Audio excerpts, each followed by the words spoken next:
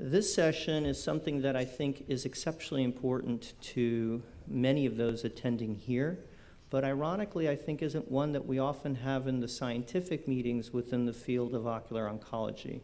We're so focused on trying to save the children and save their eyes and deal with those issues. And we know about a lot of issues that happen as adults, but we may not spend as much time talking about it. So this session, I am accompanied by people I've known for years and truly honored and appreciative to work with them. Catherine Payton leads the program in Canada. You've heard her, in the western part of Canada, I should say. David Freyer is a pediatric and adult oncologist whose focus is on survivorship within the LA group. And Ruth Kleinerman, I should say, I've known since I was a medical student. She probably remembers me when I was 6 foot tall and had a lot of hair, and that's a long time ago. We're going to start today by Dr. Kleinerman, starting out with a talk entitled Secondary Tumors in the Retinoblastoma Population. Then we'll follow up with Dr. Freyer talking about survivorship clinics, very relevant to this population. Dr. Payton will talk about brain tumors, and then I'll talk a little bit about how to deal with the primary care provider. Dr. Kleinerman. Thank you. Great. First, I want to thank the organization for inviting me to speak, and to Dan, who I guess I have known for a long time. He did used to look very different. A long time So ago. I'm going to be, and you've heard from many people earlier who gave earlier talks about the survival in the United States is quite good for retinoblastoma, but one of the problems is secondary tumors. And that's what I've been asked to talk about this today. And which one? No, let's see. This one? Yeah. Okay, I went too far. All right, I just want to give you a quick outline. I'm going to talk about second cancer, sort of what, who's at risk, and when.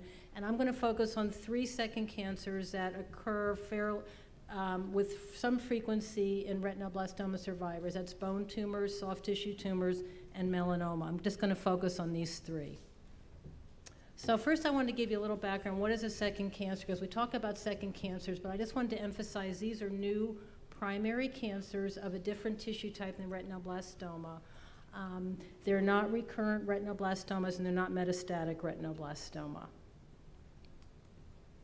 So what are some of the causes of second cancers? They're usually caused by a combination of factors. I think the question came up earlier today, is it genetic susceptibility or is it treatment? And I think it's a combination of both. There's genetics, there's having a RB1 germline mutation, then there's treatment for retinoblastoma, which historically has been radiation and chemotherapy, and then there maybe are some lifestyle choices such as smoking and sun exposure that can contribute to risk. So who's at risk for these second cancer? Survivors who have had cancer in both eyes, who have a germline mutation, are at risk as they get older for second tumors. Survivors who have cancer in one eye without any family history and with no RB germline mutation are not at higher risk of developing a second cancer. They're no higher than the general population. And as I mentioned earlier, the most common second cancers after retinoblastoma are bone cancers, and about 35% of all second cancers that do occur are bone cancers. Another 35% of second cancers that occur are soft tissue sarcomas, and about 12% of second cancers are melanoma. And then the remaining cancers are often a combination of breast, bladder, lung, and other cancers. So bone cancer, which is often referred to by people as osteosarcoma, it's the most common type of bone cancer, is a very high risk in the retinoblastoma population, approximately 3.5 per 1,000 persons. We found in our studies, and we've been studying patients who were treated in New York and Boston as far back as 1914 up through 1996, that tumors are occurring in the head starting at ages 4 up through age 50. And tumors that occur in the lower legs and arms, which the lower legs don't really get any radiation, but those tumors are occurring from approximately 5 years, but only up through age 26, which is what you might see in the general population who get osteosarcoma. And we have found that males are at higher risk than females for osteosarcoma.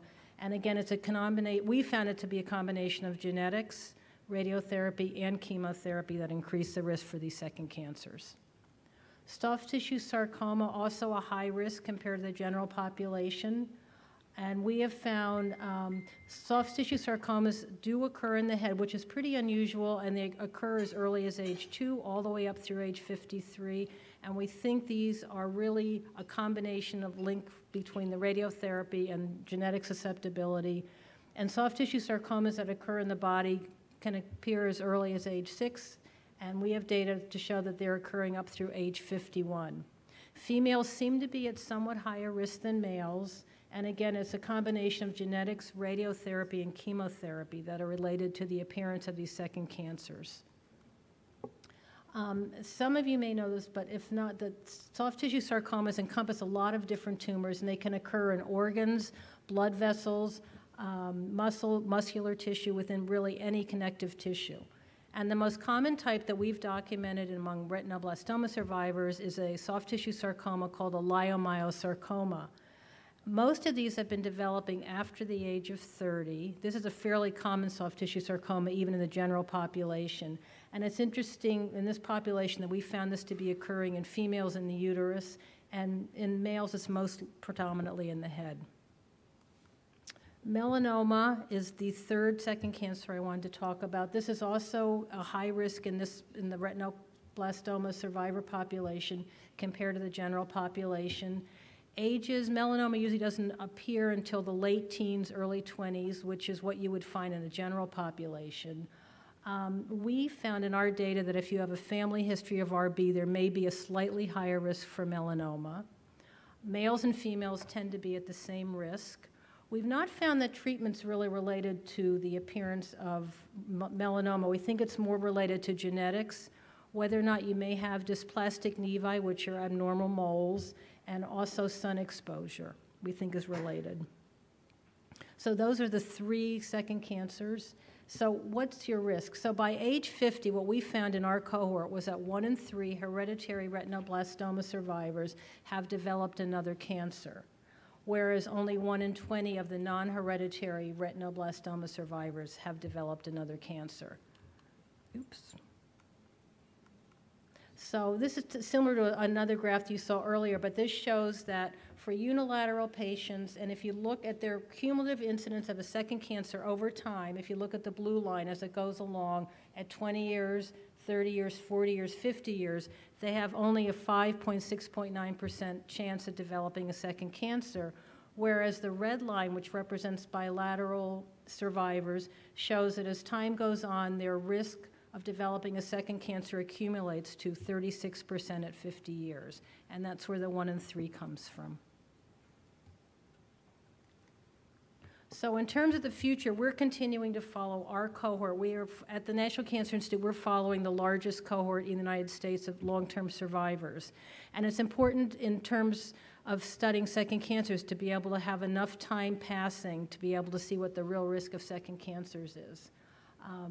We're also doing a series of genetic studies because we're interested in evaluating the molecular profile of second cancers in relation to treatment to RB, and we're also looking to see whether or not the location and type of RB1 mutation you have may predispose to a specific second cancer. But this work is all in progress, so we don't have an answer yet for that. So I would like to acknowledge the RB survivors and their families who have responded to our surveys and made our research possible. And also my colleagues at the National Cancer Institute, Memorial Sloan Kettering Cancer Center, MD Anderson Cancer Center. We've worked with the radiation group there, and Tufts New England Medical Center. So I wanted to thank you and also point out we do have a website that we set up based on our study, which provides sort of an update on our publications from our data and also has some general cancer prevention guidelines and recommendations. Thank you. So we'll take questions at the end for discussion. Now Dr. Frere will present his manuscript entitled Cancer Survivorship Clinic, Who Should Be Referred and Why?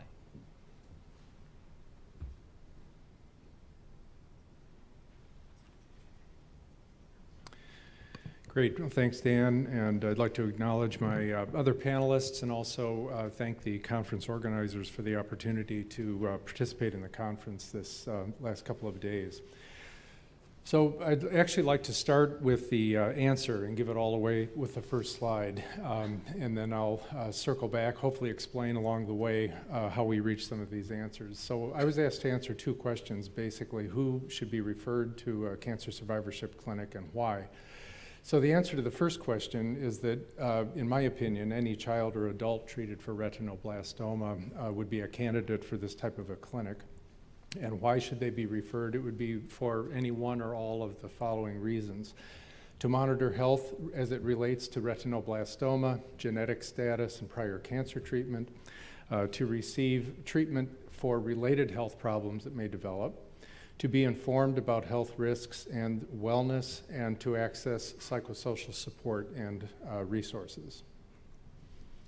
So first of all, I think it's important to make sure that we're all in the same understanding of what cancer survivorship is, and that begins with understanding who a cancer survivor is. And it actually is, the answer is not as simple as it might seem. So there is one definition of cancer survivor given by the National Coalition for Cancer Survivorship and the Office for Cancer Survivorship at the NCI, which is that it's anybody who's been diagnosed with cancer, and that includes any patients who are on or off treatment, those who have been cured, those who are relapsed, and any combination of that, as well as patients who are affected, or individuals who are affected by cancer, including family members and friends. So it's a very broad definition. And I think philosophically this makes sense, but for a discussion like the one that we're going to have right now, it's a little complicated. So pragmatically speaking, for the purposes of this discussion, I refer to a cancer survivor as anyone who has completed cancer treatment. And accordingly, what is cancer survivorship? This is my own definition. I think it encompasses activities that are related to care after cancer for patients or oneself, so either given by providers or provided for oneself, aimed at maximizing physical and emotional health and quality of life. So it's a very sort of positive definition, not just looking for problems. So what are cancer survivorships? What are they? Cancer survivorship clinics, what are they and what are they for? Well, in essence, they're focused on the needs of cancer survivors, and this encompasses three major areas. The first is monitoring for side effects after treatment. The second is educating patients and their families about health risks and prevention of health problems. And then the third is addressing a number of challenges that relate to emotional development, informational and financial issues. And by informational, I'm sort of referring to the second issue, which is educating patients about health risks and prevention. Typically, cancer survivorship clinics involve a multidisciplinary team. Many include a physician who focuses in cancer survivorship, a nurse practitioner or physician assistant who has a focus in that area, a social worker, and then sometimes to varying degrees other health professionals such as nutritionists, occupational or physical therapists, and so forth. But what they all have in common is a shared expertise or a commitment to cancer survivorship, which is a discipline that has its own content and expertise needed to address the many issues that our long-term survivors face. So I'd like to go over 4 points that I think cover those needs that I referred to for cancer survivors. And the first area is what I refer to as systematic medical monitoring and management. Now, this encompasses a number of things that I'll go over briefly individually here. So for retinoblastoma patients, obviously this means ensuring optimal vision. And for those who have a prosthesis, ensuring that their prosthesis fit and function are optimized. And clearly this involves having a close working relationship with ophthalmology. We don't do these functions ourselves in our clinic, but we make sure that they get done and that the patient, we facilitate that work done by the experts in that area. For patients who are appropriate, we screen for hearing loss using audiometry, for example, if carboplatin has been used for prior treatment, and similarly screen for peripheral neuropathy if vincristine has been used. Other agents such as doxorubicin or cyclophosphamide are used much less often nowadays in the treatment of retinoblastoma, but some of our patients who have been off therapy longer have those exposures, and so we need to monitor for other late effects such as cardiomyopathy and other sorts of conditions. You know, we've seen in this conference that gene testing is critically important, and again, it is not our role so much to be doing that ourselves in the survivorship clinic, but we ensure that it has been done, that it's been complete, that it's state-of-the-art, and that it's been interpreted appropriately. Along with that, if patients are at risk, we help monitor for second malignancies and provide and reinforce the genetic counseling that's been given. And then finally, we do make sure that other family members who may be at risk are aware of that and have been counseled appropriately. The second area that's important for survivors of retinoblastoma is psychosocial support. So this encompasses screening for positive emotional adaptation that relates to all of the functions, including vision, functional differences related to that, and self-acceptance and self-confidence that we've heard referred to already in this conference in their peer settings. This means supporting the patients and their parents with directed guidance, arranging for psychology evaluations where needed, very importantly, ensuring that school accommodations have been provided, and connecting patients and families with retinoblastoma specific and also general cancer survivorship support groups and advocacy groups. The third area is health information and promotion. And what we're providing here is a realistic understanding of the risks for late effects and opportunities for risk reduction. And there are many that we can point to, but a couple of examples would be for hearing loss. So if patients have been exposed to carboplatin, for example, they're at risk already, or their ears are primed, if you will, for hearing loss. So we make sure that these teenagers, for example, are counseled to keep the volume down on the ear pods that they wear with their music, and if they're involved in employment opportunities where there's a lot of loud ambient noise, we counsel them to be cautious about that and to use ear protection. If peripheral neuropathy is present, advising physical therapy. For cardiomyopathy, trying to reduce comorbidities through exercise, maintaining their weight and a healthy diet. And then for second malignancies, as has been suggested, there are lots of opportunities for reducing risk by using sunscreen, avoiding smoking, and avoiding ionizing radiation. There was a discussion earlier about dental x-rays, for example. We would try to reinforce that type of a message in our clinic. And then finally, general health measures that we should all be following, but are particularly important for cancer survivors. And then finally, our financial challenges. And these are actually really important, because if patients are to receive lifelong care as cancer survivors, then they need to plan accordingly.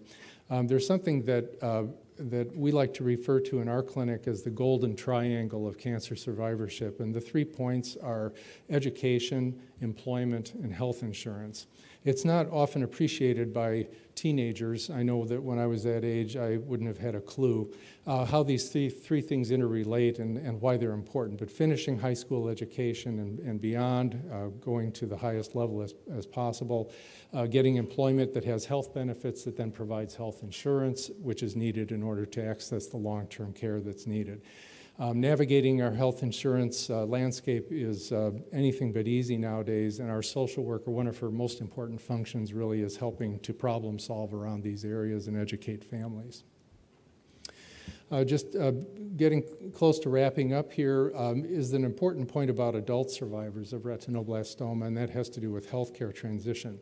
What healthcare transition refers to, broadly speaking, is the transfer of survivorship care from a pediatric hospital or provider to adult-focused facilities or providers. And the whole point of healthcare transition, when a patient ages out of pediatric care and becomes an adult, is to ensure that any lifelong care that is needed remains both medically appropriate but also age appropriate. So it is not really rare for patients who are treated at a pediatric center for a pediatric cancer like retinoblastoma to be followed for life at those hospitals. But I think it's clear that somebody who is in their 40s or 50s going to a child, pediatric-oriented facility, it has some, it's better than nothing for sure, but adult patients develop adult problems, and it becomes really difficult to access adult specialists when you're working in a pediatric center. So again, it's making sure that these patients are in an age-appropriate setting. So ideally, coordinated transition is not easy to achieve, but it is best achieved, I think, in a unified sort of program, ideally. That means starting early, starting to educate patients when they're in their early teens. I'm talking now about the patients themselves, starting to get them brought on board about why they need to be listening to the conversations, why they shouldn't just let mom and dad handle everything. As they get older, they need to have a good understanding of their own health issues. We try to identify adult care partners, working with the treating team to make sure that there's a smooth handoff. All patients need to have what's referred to as a survivorship care plan, which is, its very basic form, is a summary of the treatment that they've had and ideally the sort of monitoring that they should receive. We need to make sure that their insurance plan and providers is in place so that it will move with them from the pediatric center to the adult center, an incredibly complicated and much more difficult task than it should ever have to be, if I may just add that. And then finally, making sure that the patient and family know what you need to have in the way of monitoring. There's no better advocate than your own self. So the way that we accomplish this at Children's Hospital Los Angeles and USC is one approach that I only offer as one approach. There are other ways of doing this that are superb, and they can offer their own experience as well. But what we do at Children's Hospital Los Angeles is that while the patients are children, they're referred by their primary oncologist to our cancer survivorship program within 2 years of ending treatment. They undergo an initial comprehensive assessment that identifies their treatment exposures that put them at risk, and then they're followed in parallel on an annual basis with their primary oncologist and ophthalmologist. And then when they turn 21, they're transitioned to adult-focused care.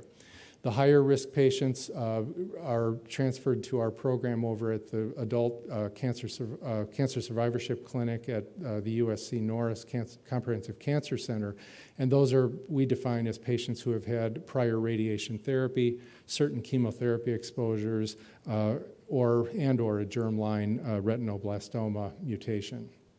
And then those who are considered to be at lower risk are transferred actually out of the high-intensity setting to their primary care provider. So to just recap, these are the five points that I'd like you to leave with. Who should be referred to a cancer survivorship clinic? Any child or adult treated for retinoblastoma. Why? In order to receive optimal comprehensive survivorship care. When? Soon after completion of treatment. Where, if you have one available, a survivorship clinic, and there are many great clinics located around the country, and I provided a website there at the Children's Oncology Group that can show you a list.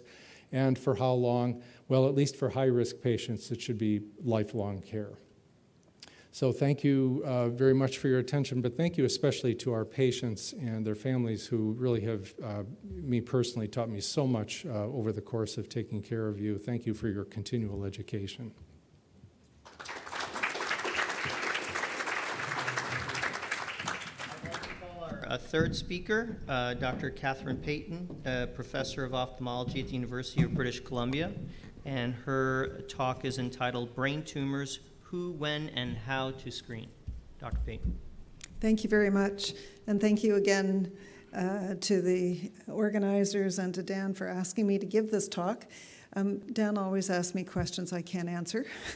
And so this, in fact, I'm going to start by trying to answer brain tumors. Most of what I'm going to say in terms of the diseases, you've heard some reference to in multiple talks already today.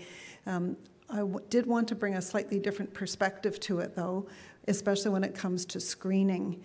I wanted to pause for a moment and talk about the business of evidence, or what evidence looks like when you're in the evidence-free zone. A family member asked a question earlier today, and I think we would all love to think that we can answer every question by doing multi-center, collaborative, randomized, prospective study, which is sort of the gold standard, on a go-forward basis. We've identified why people can't do those kinds of studies on some rare diseases, or things where the volume of patients doesn't justify it, or where the pace of change is making such a difference in how things are done that by the time you get to the study endpoint, the way treatment has happened is changing. But it is becoming far more common to try and put information together. So some of the things I'm going to refer to today, I'd like to reassure the retinoblastoma patients and family members and survivorship group that there are alternatives when you can't answer a question that way. And one of the alternatives is doing what's called meta-analysis. There are fairly stringent ways of looking at data that's assembled from multiple different sources. And some of the things I'm going to say today come from that basis. They will choose which literature searches to look at. They will set criteria ahead of time. There's a set of rules for doing this well. It generates a whole list of articles to look at, criteria to apply, and then out of maybe 1,500 or 2,000 articles, you might get down to 20 that you can actually analyze. And so that is one of the alternative ways of answering a question. What kind of brain tumors, Dan? So I decided I would look at 3, and all of these are in the brain. The ones that are in the optic nerve at the time of diagnosis, we heard earlier, are going to be local, but they may actually become brain tumors, either because they've invaded through the cut end of the optic nerve or into the CSF at the time of the original presentation, and that time point is important.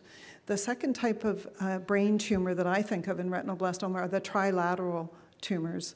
And the trilateral retinoblastoma tumors aren't necessarily all the same tumor. They're the pineal ones that are midline and ones that are either supracellular or intracellular, but close to the time of the retinoblastoma and within that pediatric framework. And then the third type are the truly later ones, the second tumors that happen either with or without radiation. What about the ones at the optic nerve at the time of diagnosis? Anytime your clinical view of the optic nerve is obscured, as you heard earlier today, you may not know what's going on, and you need to get some sort of imaging to help you at the time you make your primary treatment decision.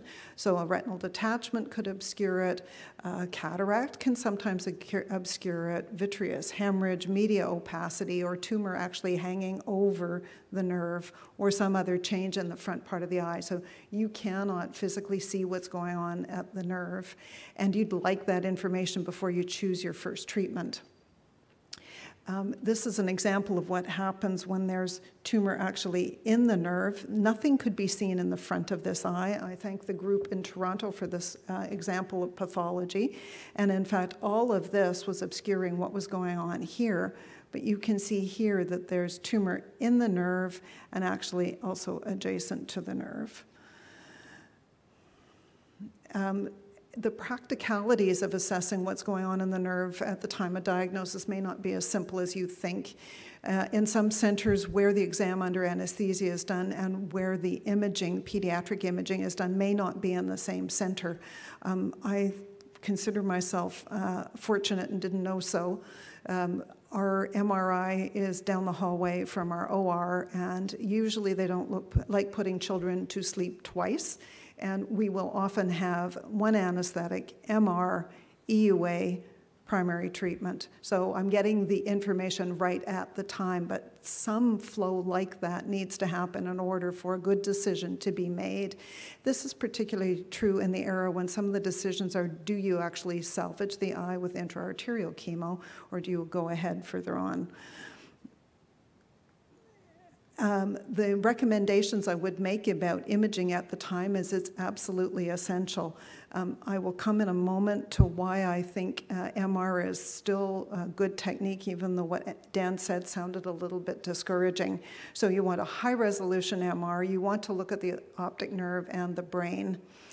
Why the brain? Because of the trilateral retinoblastomas. So approximately 5% of heritable retinoblastomas will have the trilateral form, where there is tumor in the brain.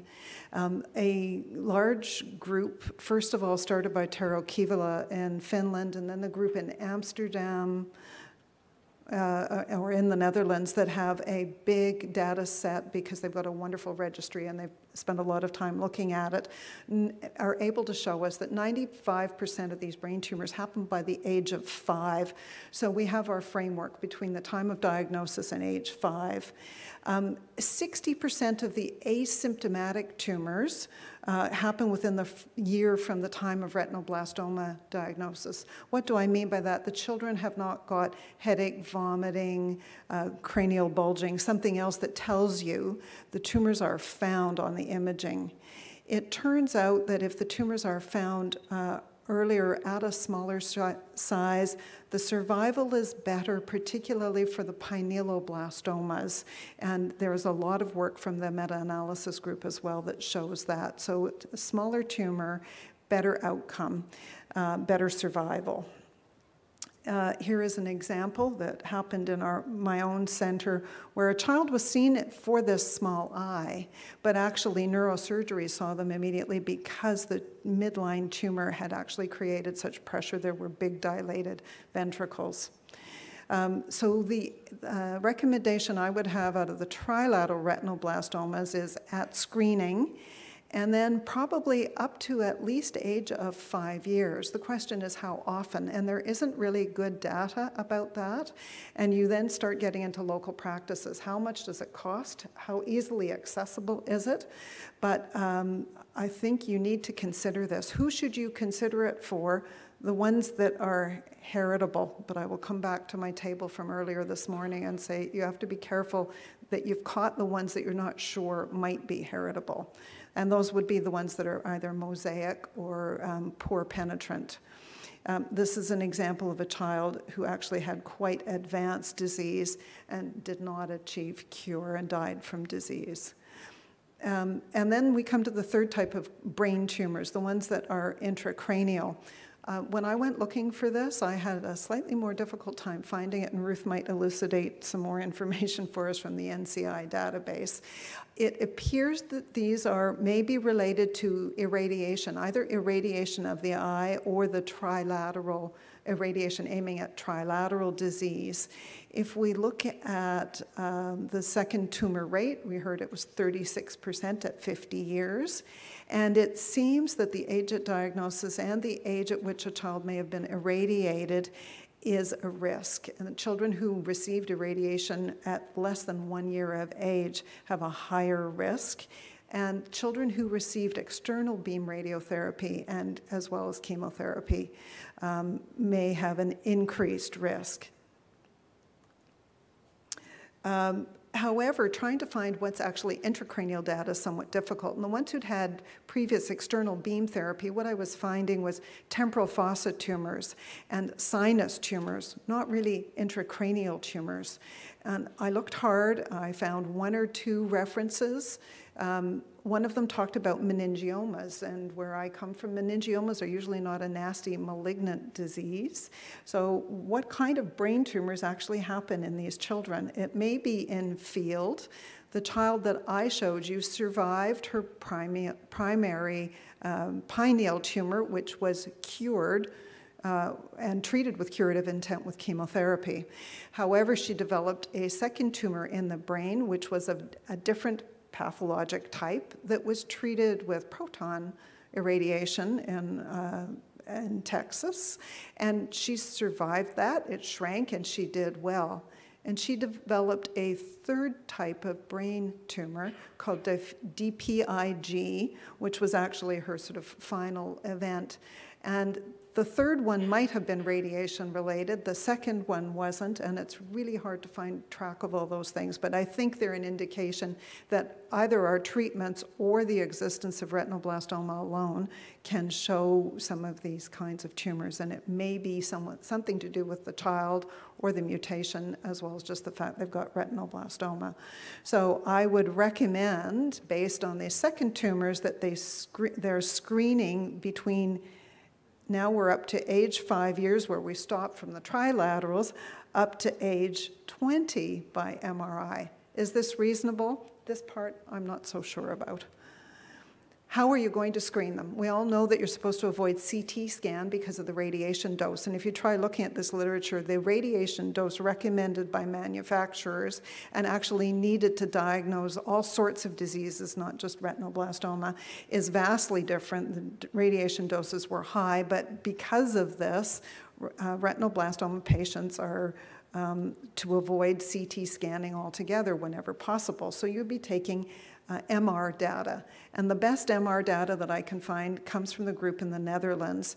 There is a European group who are trying to assemble data because no one has really good data in their own center. And it's called the European Retinoblastoma Imaging Collaboration. It has multiple centers around Europe. Some of those centers are represented here today. And they have people with expertise in large treating centers who are working on the data.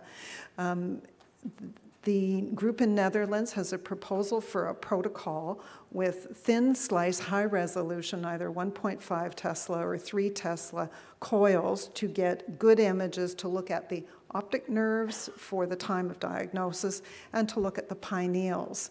But if you look at the sensitivity and specificity material and you look at the analysis they've done of scans from multiple centers, you would look and say the ability to detect invasion into the optic nerve at the time of diagnosis of the primary retinoblastoma isn't so good. And in fact, their marker of invasion was actually the size and volume of the retinoblastoma itself. So that's, I think, where Dan's sort of discouragement about can an MR really help us tell comes from.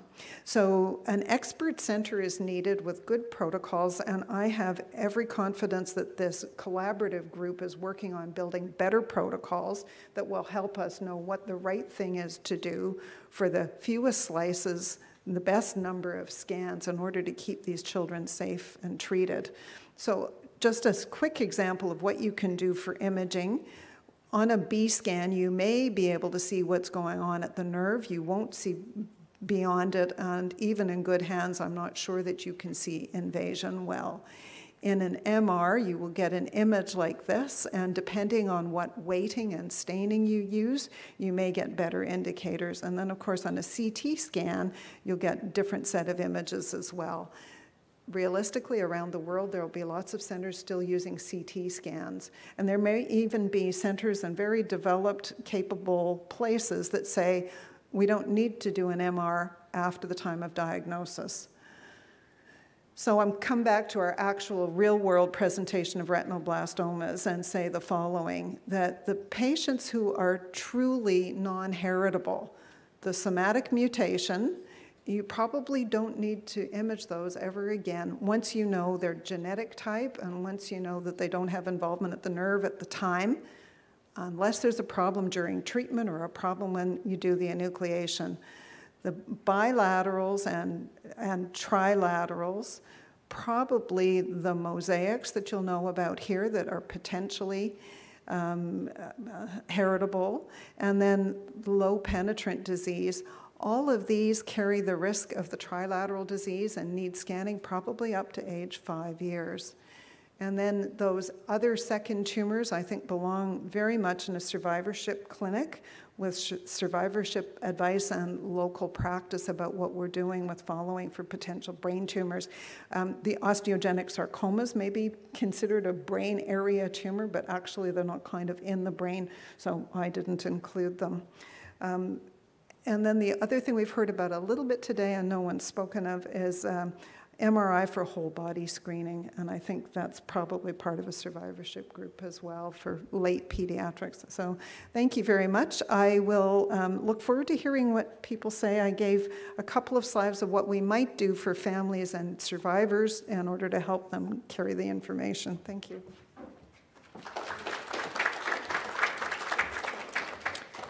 Thanks. That was a wonderful, wonderful talk and review of what we know and perhaps what we don't know. I'm going to transition a bit to, I think, what a lot of adult survivors have to deal with, and that is transitioning to adult care with a primary care provider. So if I can have my first slide, please. And when I'm not at a tertiary children's hospital, I'm at a tertiary cancer center. And it's still hot and humid in Houston, regardless of whether place I am. And what have we learned so far from the past speakers? Well, we know that everybody who carries the RB1 gene is at risk for other tumors in life. We know that. And that's going to be everybody that has bilateral disease and some of those that have unilateral disease. And we've already talked, and we can't emphasize enough how profound genetic testing has been in helping us. You know, I still remember when genetic testing was still experimental and it wasn't commercially available. So again, a huge leap forward. And we've learned which tumors and when. We know that these are sarcomas and melanomas and uterine tumors. We know which tumors are going to happen, more or less. So what can you do?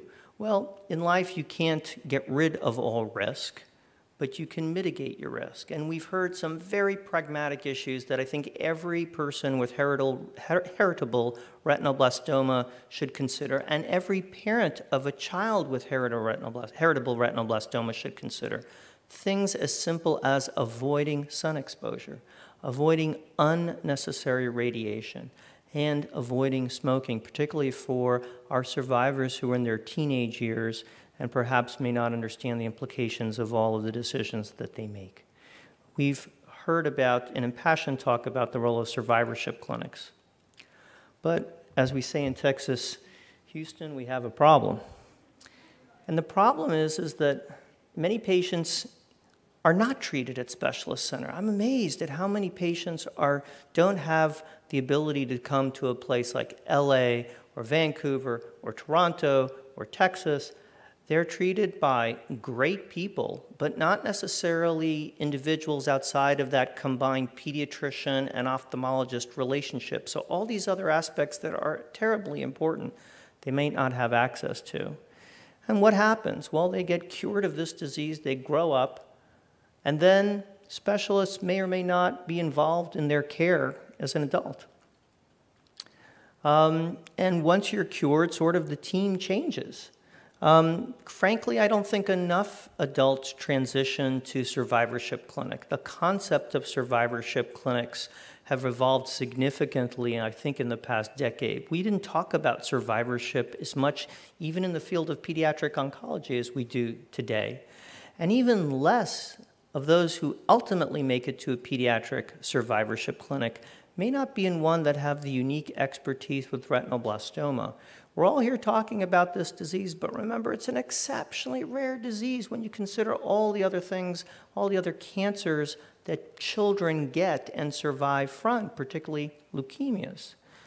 And then we have children that are, frankly, never even told that they had retinoblastoma, and it's not that uncommon. You know, you don't talk about cancers in some families. The child is cured, no one talks about it, and guess what? You have an adult who has a heritable form of retinoblastoma and is unaware that he or she carries a disease that puts them at other risk for other tumors and their children at risk for other tumors. So suddenly when their children have retinoblastoma, guess what? We have to educate not only mom or dad about their child who has this malignancy, but about their own risk for malignancies. And as I think some who have already spoken to here today, you know, children grow up, they move far away, and they may not be anywhere near a specialist center, much less a cancer center at all. So what about the general, the average generalist, the average GP? Well, most RB patients are used to being around specialists all the time. You, and particularly those who are listening online and are here today, probably know more about your disease than many clinicians do. You probably understand more about the disease, the genetics, and the second tumor risk than the average GP does, because you may be one of only 1 or 2 people in that practice if you're in a small town in the middle of the United States or in Canada. And here's the secret. The secret is your average PCP may not know that much about retinoblastoma, and probably may or may not be up to date on all the data that we've talked and presented about today. And even in my own center, even in a place like MD Anderson, which is a tertiary cancer center, they deal with cancers all the time, they may not be aware of all the specific malignancies that relate to that particular patient, because here again, it's an exceptionally rare cancer. So this is where empowerment is important. You have to be your best advocate. And so I'd like to present to you a patient of mine who's an adult survivor with retinoblastoma, because if I'm going to tell you what some of the secrets are, I think this is a perfect example of a person who has incorporated many of those concepts long before there were survivorship clinics or advocacy the way we talk about. She was diagnosed in 1967 at the center in New York, diagnosed at age 3 months in the first eye and then at 1 year in the other eye. She was treated with enucleation. In her chart, it described how she was treated with a shot of poison, which was the predecessor for intraarterial chemotherapy, triethylene melamine years ago, and then external beam radiotherapy. And she survived. And she eventually moved to a town outside of Houston, but not Houston proper. And she has gone on to develop many non-ocular tumors. And this is just a list of them. No surprise to Dr. Kleinerman, who's already presented many of these tumors in her database, but osteosarcomas, leiomyosarcomas, necrotic spindle lesions of the groin, basal cell carcinomas, it goes on and on. When I saw her, she had developed her 7th tumor in the radiated field. But guess what? 2017, she's alive and well, she's cancer-free, she's married, she has adopted children, and she has an amazing quality of life. So what's her secret? What can we learn from this amazing patient of mine? She knew about her risks for second tumors. She, as an adult, went annually to cancer screening. And the biggest difference is that, and I've seen this over the years as I've worked with her, is she listens to her body. If something isn't quite right, she brings it immediately to medical attention. She says, "Doc, this spot wasn't there before." And she's an advocate for herself and says, "We need to get this image. We need to get this looked at."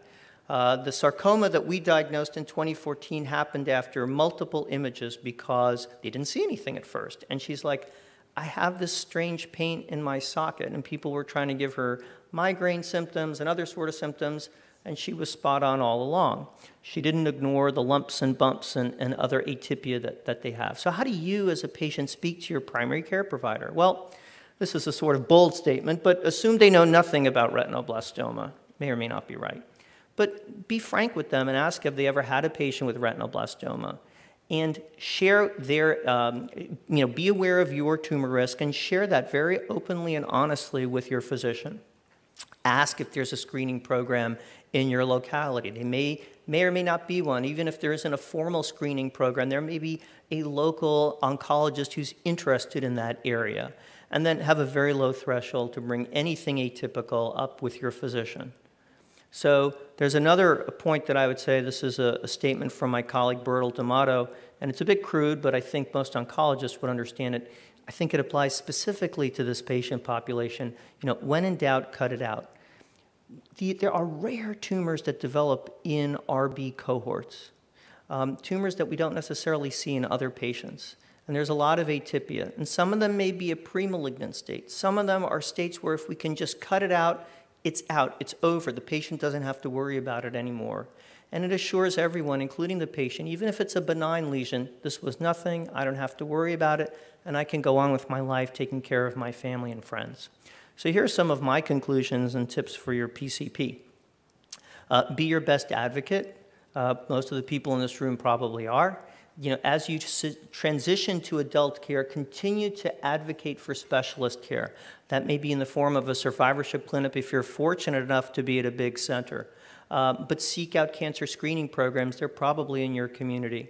Have a very frank and open discussion with your PCP. Don't make any assumptions about their knowledge base of this exceptionally rare disease. And don't hesitate to bring things up with your physician that look atypical because you figure it's nothing. Bring it up, discuss it, and deal with it. So I'm just going to keep looking down at Dr. Berry, and she's going to tell me when we run out of time, because we have sort of a discussion period going. So we have 3 minutes. Marvelous. So we're going to go to the online questions, because that's how amazing we are. So these are questions that were put out to us, and the first question comes from Australia and says, will a child ever be, quote, in the clear of retinoblastoma? What about second cancers? So maybe Dr. Kleinerman, you want to comment about, when are they free and clear of second cancers? Let's assume we're talking about heritable retinoblastoma. I would say they're always at risk. I mean, I think that's what... Why don't you tell them the microphone? Oh, I'm sorry. I was going to say, I think that they're always at risk if they have a germline RB1 mutation, unfortunately, but so they have a 1 in 3 chance by the time they're 50. And I think Dr. Fryer's talk clearly pointed that out. It's a lifelong survivorship. It really is. There's a reason why he and others advocate for continued screening, because those risks continue, and there isn't a day where you just say, thank you, you don't need to come back. Yes, we have a hand up from our geneticist. Not a geneticist, I was just getting in line to ask a question. So go ahead.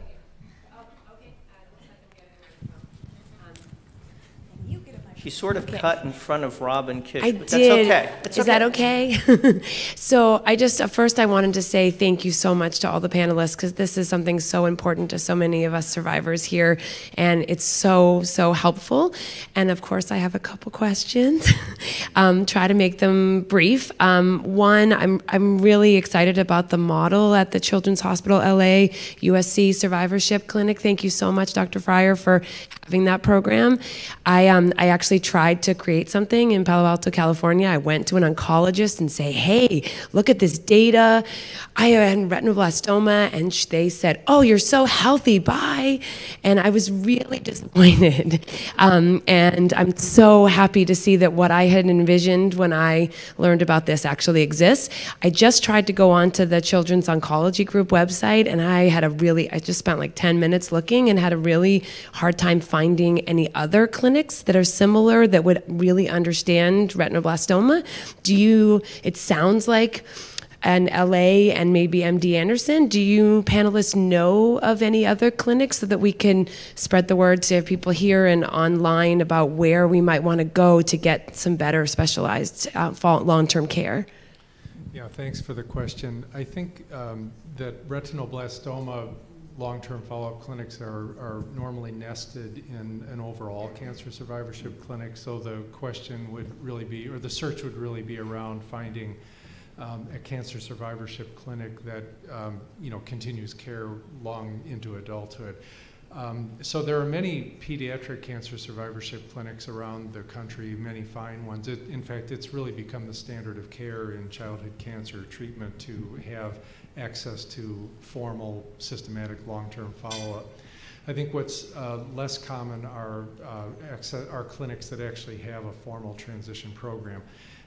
They're not rare, and they're becoming more common, with each year that passes, because we all recognize that transition of survivorship care, at least for high-risk populations, is the appropriate way to monitor our patients. But they're not easy to run, I can tell you that. They're loaded with lots of barriers and difficulties that are in some ways a constant struggle to overcome. So that's why they're not just with the snap of a finger available everywhere. But I think that the Children's Oncology Group website, it may not be that easy to navigate, but there is a list there of long-term follow-up clinics that are available at Children's Oncology Group centers, and that's updated every 3 or 4 years. So hopefully that would provide a place to get started. Maybe I can help work on that. The other thing I would add is that a couple of things. Number one, survivorship has transitioned, as you point out, to standard of care, and increasingly Adult cancer hospitals are also about prevention. Prevention is becoming an increasing role. We have prevention clinics and high-risk patients and those with other syndromes like Li-Fraumeni and those sort of things. So I think not infrequently, those who have a strong genetics program will often have a strong survivorship and prevention program. So that's a start for some patients. I can tell you another thing for us that we did in our combined program in Houston is we had to have an annual internal audit. We looked to see where we're doing well, where we're not doing well. One of the things we really self-criticized ourselves and said, we're not sending enough of our patients to survivorship clinics. Anderson has a survivorship clinic, Texas Children's has a survivorship clinic. That means that access should be available regardless of insurance for most patients under some mechanism. And there also needs to be an internal look by those who are managing their care saying, this is becoming another important focal point. And we talked about therapies. We talked about intraarterial, intravitreal, and all that takes. And we talk about counseling, genetics, and pathology. Well, this is turning into the next spoke of the wheel that is part of that lifelong care.